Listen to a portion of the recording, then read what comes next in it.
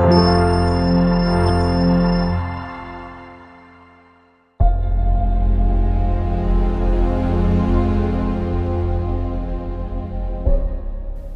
friends in Jesus Christ, in the name of the Lord, I invite you all to this 28th Sunday of the Ordinary Time. The Gospel today, we have another parable speaking about the rejection of Jesus by his own people. The parable is addressed to the chief priests and elders of people. The parable in itself has got divided into three parts. The first part, it is 2 times the invitation is given to the people to come and join for the celebration, and second, again an open, a general invitation is given to recalling, reminding people to come and join for the celebration. And finally, third time, there is a criteria given for the participants to partake in the celebration. The parable is all about the kingdom of God and about the people who will eventually be the part of it. Jesus is citing before the people the marriage celebration of a king for his son.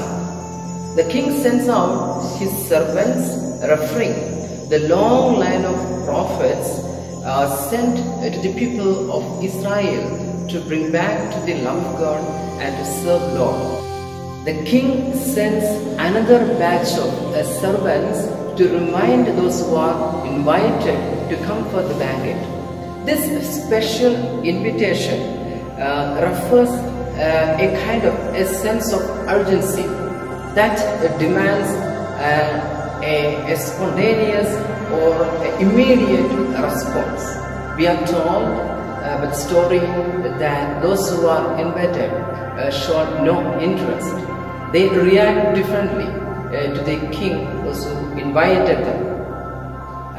Some involved themselves in their own personal interests, the worldly affairs, and some others behaved very harshly with the messenger sent by the king.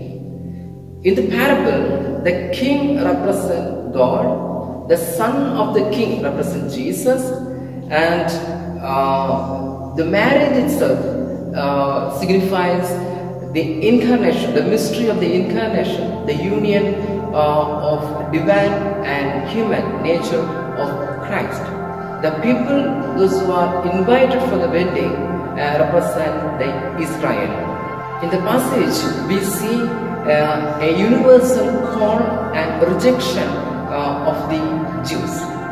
The term good and bad constitutes the mixed membership in the church, both sinners and righteous.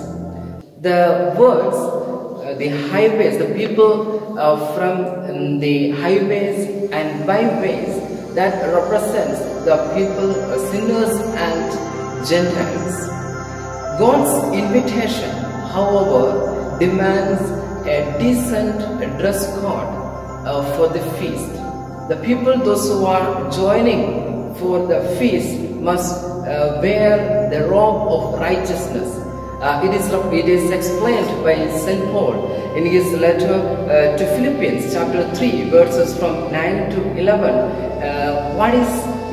St. Paul is explaining what is the Christ righteousness that a Christian must follow where in his Christian living.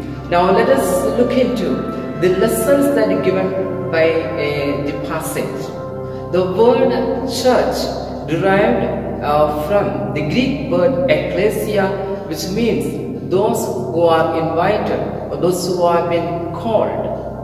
Here, the first message of the passage is that everyone is invited to the wedding feast, that is in the church. All are invited to partake in the church. The person who invites us demands that the invitation must be given a first concern. first priority. The second message of the gospel is that it's not that enough that we are showing up for the banquet, rather we are to be dressed up properly for the banquet. How to dress up for the banquet, St. Paul explains in his letter to Colossians chapter 3 verses 12 to 14 that as God's chosen one, beloved and holy, you must clothe yourselves with compassion, kindness, meekness and patience. Above all, clothe yourself with love, which binds everything in perfect harmony.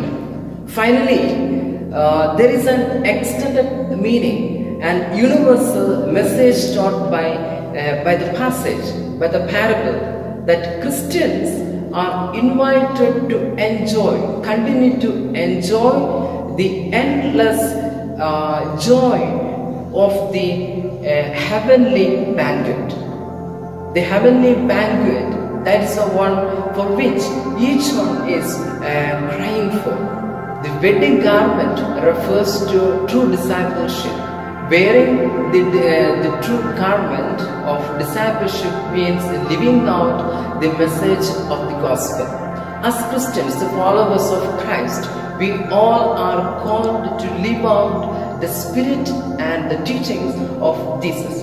From the very moment of our baptism, we are invited to partake in the heavenly banquet, and we are given the proper wedding garment of sanctifying grace, and thus we are given all the privileges and blessings of the heavenly banquet.